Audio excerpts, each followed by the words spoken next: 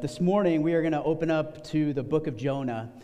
And I kind of wanted to start here in the book of Jonah, one, because in a way we all can kind of identify with Jonah, I'm sure, at some level. And then the second reason is that it really drives home the character of God. And when I was a kid, when I would think of what I wanted to be when I grew up, becoming a pastor probably was furthest from my mind. I grew up attending a small Baptist church in Burton, Michigan, where my grandfather was the pastor. I believe he planted that church in the early 70s. And so I kind of grew up attending the small Baptist church. I remember there was a deacon in the church. His name was Newt Stevens. He passed away a number of years ago. And he would often tell me and my brother, make comments about us following in our grandfather's footsteps. And this is when I was probably like 7, 8, 9 years old. And he would just make those kind of side comments. I thought most of the time he was just joking. So I didn't really think anything of it. But then I remember an occasion when I was probably around 15 or 16 years old. He said it again to me, and it didn't come across as a way of joking at that time, and it was significant. It stuck with me even until now, that I would someday follow in my grandfather's path of preaching the word. I never would have expected it. Now, fast forward a few years, I'm dating my wife. And at the time when we started dating, I was at best a nominal Christian. I didn't really have a good faith. I didn't really knew what it meant to follow Jesus. I just knew about Jesus. She was at that point, she was an atheist, but kind of exploring. So maybe more verging on the side of agnostic. And so neither one of us were really walking with Jesus. We had no idea what it looked like, but I had sort of this stirring in my heart about a year and a half before I met her that I wasn't satisfied with my life. I wasn't satisfied with the direction things were going. And so I felt just this strong urge and impression to start going to church again. And so naturally, I just went back to my grandfather's church. It was the only church that I ever knew. And so I would go to church each and every week, and when I met Stacy and we started dating, at that point we were pretty much inseparable right from the start. And so I invited her to church with me, and she came. And I remember after maybe a couple Sundays, she leaned over while my grandfather was preaching and said, "Do you think you would ever do that?" Now, obviously, preaching was never on my mind. I wouldn't even consider myself a Christian at that point.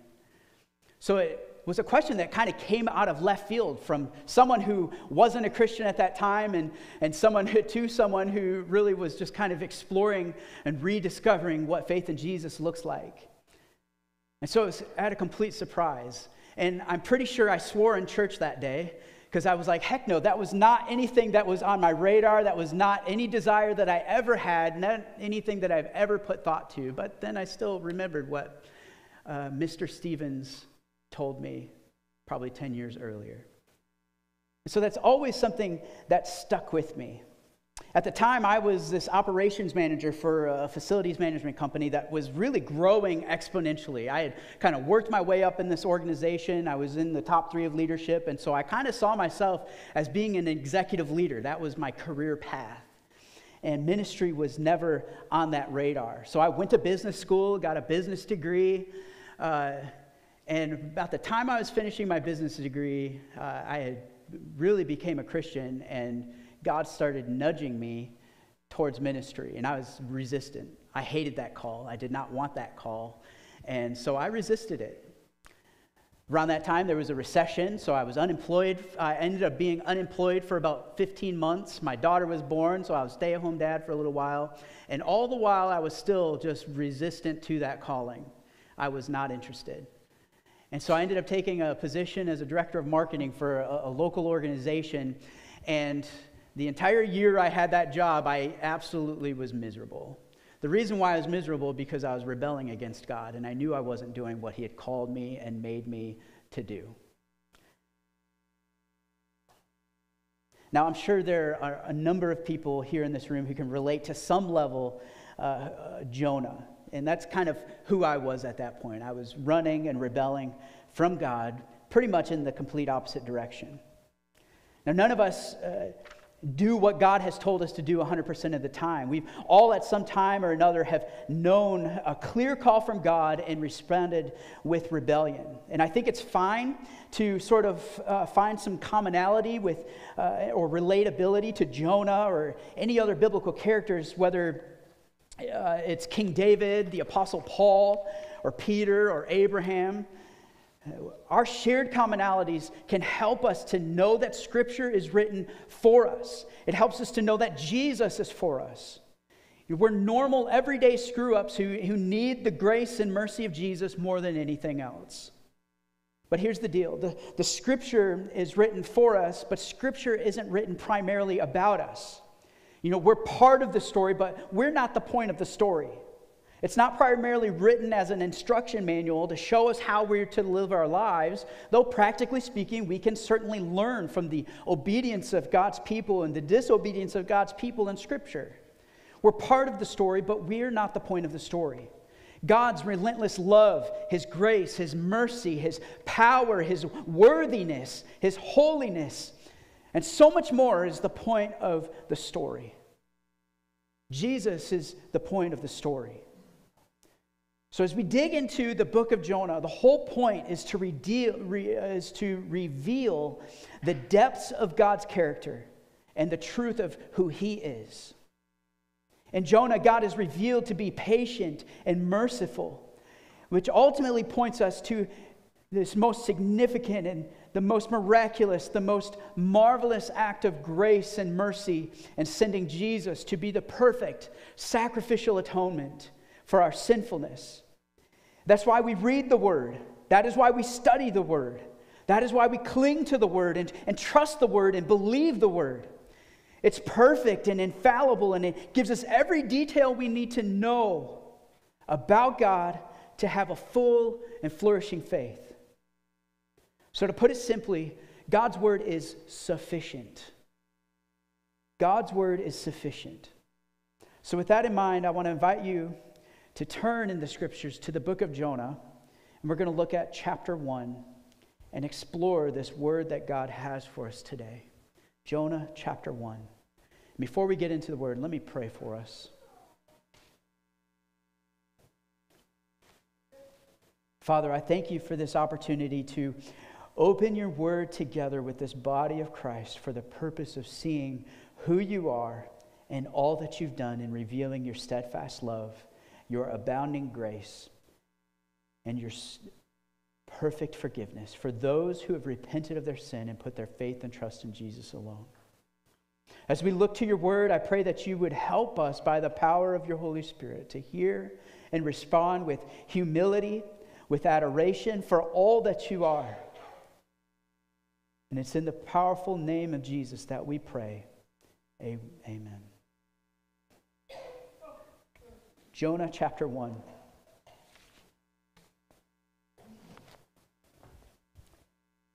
Now the word of the Lord came to Jonah, the son of Amittai, saying, "Arise, go to Nineveh, that great city, and call out against it, for their evil has come up before me." But Jonah rose to flee to Tarshish from the presence of the Lord. He went down to Joppa and found a ship going to Tarshish. So he paid the fare and went down into it, to go with them to Tarshish, away from the presence of the Lord. Now, this calling on Jonah was not an easy calling.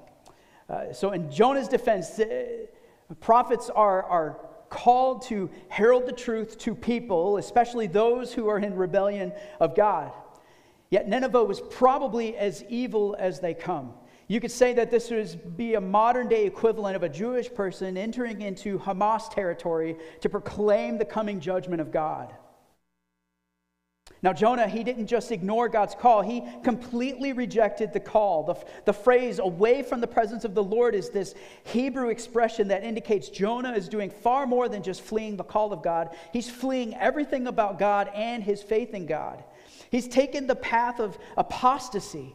He's leaving a lifelong pursuit of obedience to God and pursuing a path of disobedience. And so we're seeing this in today's culture. We see influencers on social media who have amassed large followings, vocally pursuing Jesus, pastoring churches, leading people, but then something happens that compels them to deconstruct their faith. Now, not all deconstruction is bad per se, but it's when they start rebuilding back on something other than the truths of God in His Word. It's when they begin to allow worldly culture, personal preferences, or their own truth override the perfection of God's Word. But in Jonah's case, God's not going to accept this. Picking up at verse 4. But the Lord hurled a great wind upon the sea, and there was a mighty tempest on the sea, so that the ship threatened to break up. Then the mariners were afraid, and each cried out to his God. Then they hurled the cargo that was in the ship into the sea to lighten it for them. But Jonah had gone down into the inner part of the ship and had lain down and was fast asleep. Now this wasn't a small storm. These were seasoned mariners, experienced sailors who likely have sailed through many storms, but the fact that this storm had them afraid for their lives is of significant importance. This was a major storm that God was using to get the attention of Jonah. And either Jonah was so committed to his rebellion that either he was so comfortable with the idea of dying on this ship, or he was utterly seasick that he had passed out in the cargo hold. I don't know if you've ever been that seasick, but I have. I was so sick that I was curled up in fetal position for like 6 hours, and I fell asleep while my brother and my dad fished on Lake Erie one time. It was terrible for me. They caught a lot of fish. I did not catch any. We can't say for sure why Jonah was down there or why he was so content with sleeping. But in verse 6, it picks up. So the captain came and said to him, "What do you mean, you sleeper? Arise out and call to your God. Perhaps the God will give us a thought to us, that we may not perish." And they said to one another, "Come, let us cast lots, that we may know on whose account this evil has come upon us." So they cast lots, and the lot fell on Jonah. Then they said to him, "Tell us on whose account this evil has come upon us. What is your occupation? And where do you come from? What is your country? And of what people are you?" And he said to them, "I am a Hebrew, and I fear the Lord, the God of heaven, who made the sea and the dry land." Then the men were exceedingly afraid and said to him, "What is this that you have done?" For the men knew that he was fleeing from the presence of the Lord because he had told them. So at this point, we basically see that Jonah is a liar. And his actions are completely contradicting everything he's just confessed. He says, "I'm a Hebrew and I fear the Lord." But at this moment in time, Jonah has no fear of the Lord. He doesn't even appear to have any fear in death. And I think for him, this would be the surest way of avoiding to travel to Nineveh. Jonah has no fear of the Lord. And we do this each time we sin and give ourselves over to temptation. When someone commits adultery, they're not living in the fear of the Lord. They're living in the fear of the flesh. Instead of believing that God's way is the best way, they believe their heart or flesh is the best way. There's a fear that if they don't feed their fleshly desires, and by that I mean the darkened desires of the heart, then they miss out on the bliss of fulfillment. Here's what this sounds like in today's culture. It sounds like phrases like "follow your heart" or "I'm living my truth." You do you. Be who you are. God's enemy speaks a lie that says if you pursue this desire, you will experience heaven on earth. But the true reality is that only Jesus can bring heaven to earth. Our only hope to even catch glimpses of heaven on earth is to live in obedience of the Father.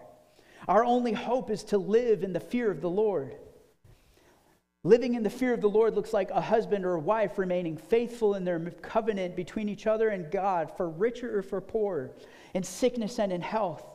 Living in the fear of the Lord is like a man and woman entrusting their singleness or even their sexuality with the Lord of heaven and earth. It looks like trusting the Lord with how He supplies for you financially. Whether it's a little or a lot, God knows exactly what's best for you and your relationship with Him. Living in the fear of the Lord is trusting Him with your children, whether you have one child or many children, and trusting Him with their faith and salvation. Living in the fear of the Lord is responding to your call to ministry, whether it's vocational, bivocational, or non-vocational ministry. Living in the fear of the Lord is simply sharing the gospel with your neighbors or the barista at your favorite coffee shop, not because you have to, but because you get to, because it's the greatest news to share. Living in the fear of the Lord looks like obedience no matter the cost, the risk, the danger, and it doesn't matter if you agree with God's plan or not. Here's the deal. God is not content with you following your heart unless it aligns with His. He's not content with you doing you unless your will is in alignment with His. And we've seen this since the Garden of Eden. In the disobedience of Adam and Eve. We've seen this in the life of Jonah, and we see it in our own lives. We naturally don't desire to seek God, and we naturally don't desire to obey God. Obedience is something we must fight for, and by God's grace, we grow in it when we dwell in His Word and in His presence. The book of Jonah continues, "Then they said to him, 'What shall we do to you that the sea may quiet down for us?' For the sea grew more and more tempestuous. He said to them, 'Pick me up and hurl me into the sea, then the sea will quiet down for you. For I know it is because of me that this great tempest has come upon you.' Nevertheless, the men rowed hard to get back to dry land. They didn't want Jonah's blood on their hands. But they could not, for the sea grew more and more tempestuous against them. Therefore they called out to the Lord, 'O Lord, let us not perish for this man's life, and lay not on us innocent blood, for you, O Lord, have done what as it pleased you.' So they picked up Jonah and hurled him into the sea, and the sea ceased from its raging.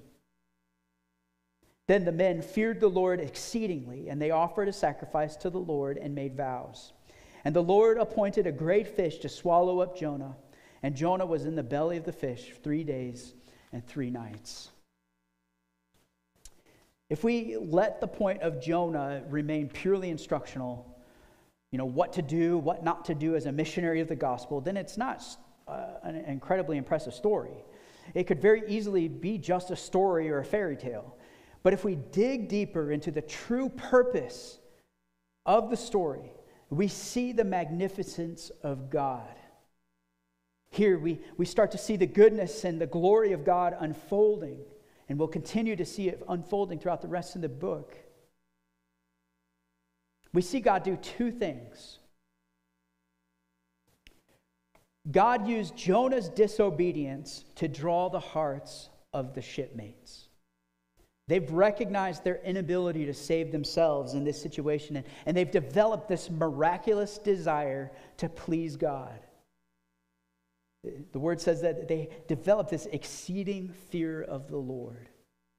They're trusting in Him for their salvation.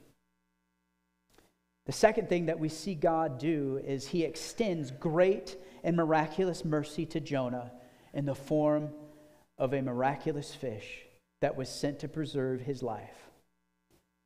What Jonah really deserved in his rebellion was to be judged by God and left to drown in the sea.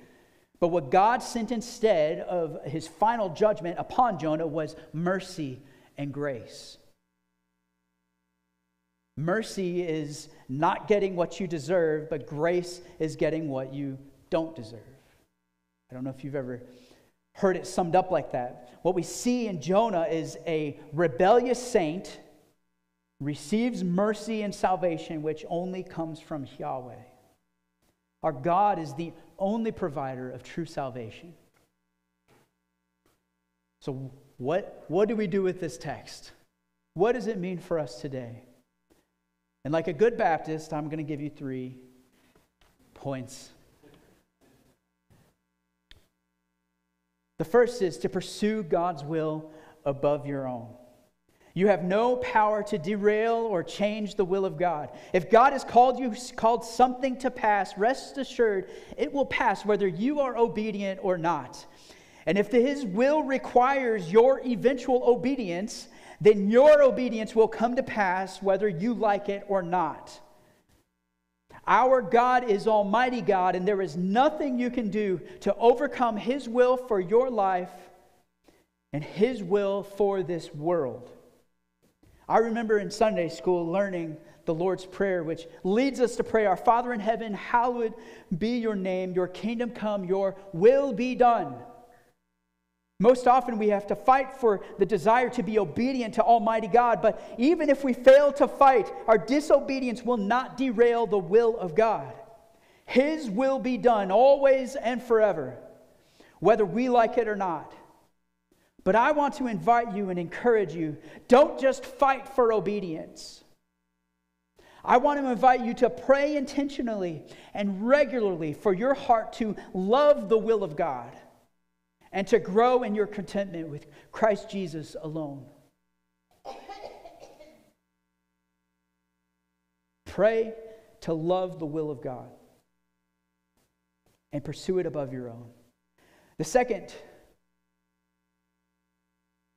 is to remember that you are saved by grace.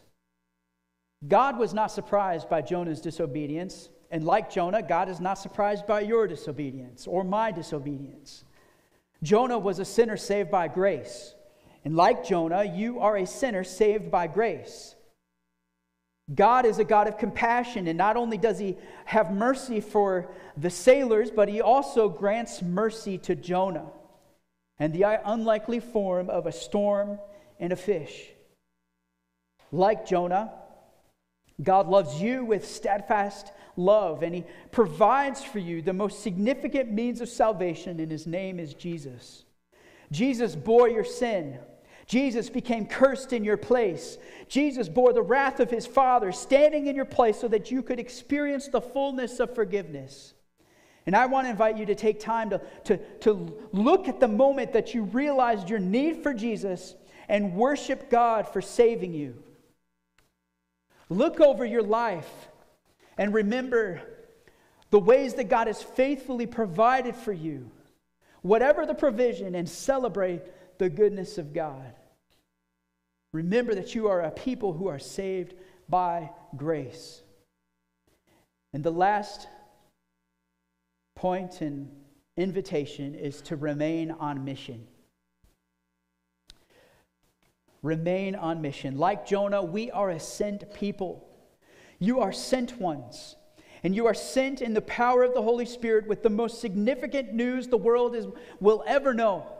You possess the power through the speaking of the words of the gospel in partnership with the Holy Spirit to set captives free, to bring healing to the sick, to bring hope to the hopeless, to give a grieving widows loving kindness, to lift people's burdens, to literally bring the salvation of the Lord.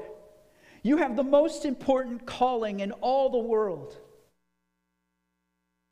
And I want to invite you to take time this week to think of at least one person, maybe many people come to mind, and begin intentionally praying for them to come to a saving faith in Jesus Christ. You encounter people every single day. Who in your life needs to know Jesus? And begin the process of praying for them. And also pray for ways that God may use you to help point them to Jesus. You are a sent people to the glory of God. Let's pray. Father, we thank you for this opportunity to just spend a little time in Jonah and seeing your goodness and kindness, seeing your character and how merciful and kind and gracious you are. I pray, Lord, that this word would be a reminder to us to seek your will above our own. That you would help us to, by the power of the Holy Spirit, to live in obedience to your word and your calling on our lives. That you would help us to be intentional missionaries in our homes, in our neighborhoods, in our cities, in our state, and beyond. You give us such great opportunity to preach the gospel. And so I pray that you would help us to do that for your glory alone, for the purpose of building up your kingdom. We give you praise in Jesus' mighty name. Amen.